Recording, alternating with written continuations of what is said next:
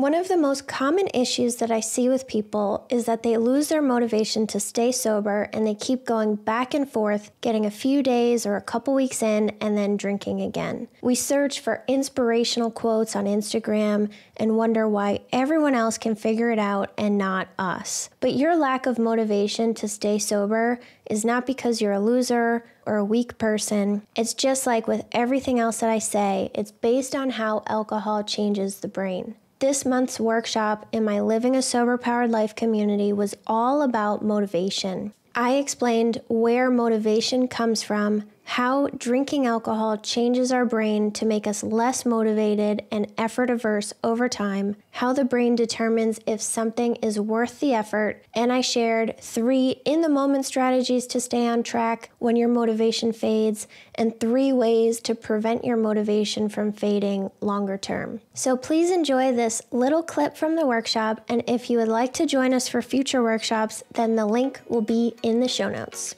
And there's also a little blooper of Rudy attending the workshop at the end of this clip, so I hope that you enjoy that. So let's go.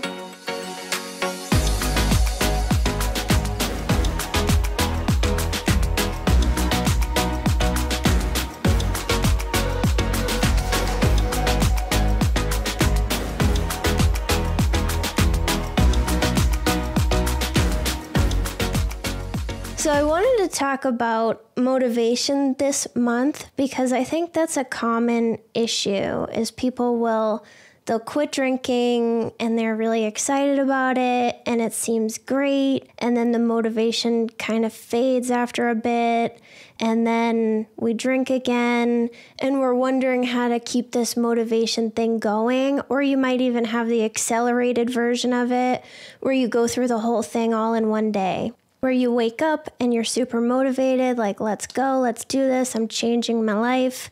And then throughout the day, like, your motivation disappears and goes away until the end of the day, you're doing your usual drinking after work situation and you're like, what the hell, man?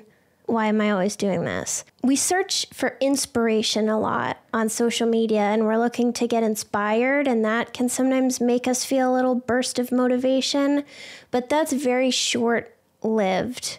Motivation comes a lot from dopamine. So just like with drinking, when you drink, there's a big dopamine release, and then your brain remembers, ooh, this felt really good, or I had really bad anxiety and then I drank and it went away. I'm going to remember that I did this. Or like I had a terrible day at work and I drank and now it's not a huge problem anymore. So I'm going to remember that this was a solution. So then the next time you're presented with whatever those cues are, your brain starts releasing dopamine to try to tell you like, hey, this thing, alcohol, remember it fixed this problem the last 100 times that you had this problem. So that's where motivation is coming from. Dopamine is going to set off seeking behavior. So it starts getting released before you even drink.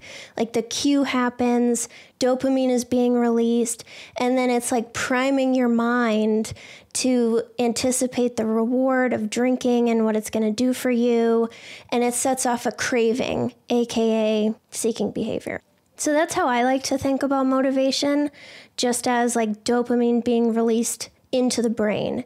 And because alcohol releases so much dopamine, it can really motivate us to seek out alcohol when times are tough.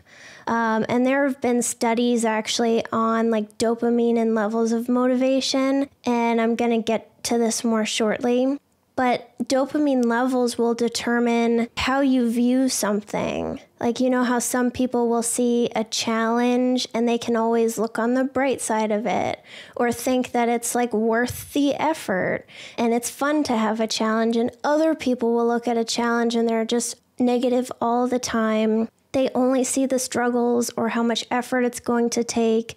That all comes down to dopamine as well and what it's doing in the brain. So with drinking, because it releases so much dopamine, the brain gets used to it and starts to try to adjust. Just like with anxiety if you're a podcast listener, with anxiety, over time, you don't get the same nice relaxation effect from one drink, and then you need to have more and more and more. And then when you quit and you go into withdrawal, there's a lot more anxiety because your brain has adapted. Your brain's going to adapt in the same way with all of the dopamine that's being released. So your brain's going to make some adjustments so alcohol doesn't have like as big of an impact anymore. And we know about that, and we know that's why we feel like crap. And we've talked in some of our meetings and in posts about just feeling like blah or lack of joy in sobriety. And some people have reflected on how they're able to have gratitude for like little stupid things like flowers and sun looking nice in the morning. And that's all dopamine too. But the part that I think we don't realize as much is when you're depleting your dopamine from drinking so much and you're conditioning your brain to be desensitized, you're also making yourself less and less and less and less motivated. Because remember, dopamine is what makes us motivated to do something. Dopamine gets released so that we go get some food and water to keep ourselves alive. So when we're depleting our dopamine system through all of this drinking, we're also depleting just our general levels of motivation. So I want you to kind of see it that way, because when we quit drinking and we have naturally low levels of dopamine, we might be focusing on how hard it seems. I really have to do this forever? Like, what about this vacation or this wedding I said I was going to go to, or the summer? Like, we focus on how hard it seems and like all the things that we're giving up by quitting drinking. And that's a dopamine thing too. When you first quit, it just seems like really hard, not rewarding, like it's so much work. And we just focus on like how much effort everything takes. So this is called being like effort averse. And I think that we really get used to this cycle because every time we have even the slightest amount of discomfort, or like the example with cleaning, that was a perfect one. Like you come home and you're just like, oh, I don't want to do anything. I had a long day. And then you have some alcohol and now all of a sudden you can do stuff. We get used to not putting effort into anything.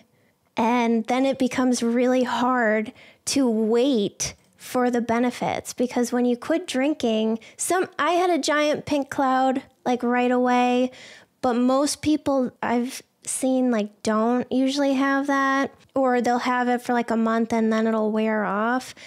If you have to wait for the benefits to happen, it's really hard to feel that it's worth it. And because things don't feel worth it to us and we're not motivated to do them because of this dopamine depletion and desensitization, we drink again because that's a shortcut to getting what we want, and we're not used to putting effort into anything. And it's not worth it. And we focus on all of, oh my God, Rudy is coming out. He never comes out. Good boy, Rudy. Yeah. Hi, Rudy. Oh, did you hear him crying? Let me see if I can pick him up. Hold on. Come here, Rudy. Hey, Rudy. Oh, he's so brave.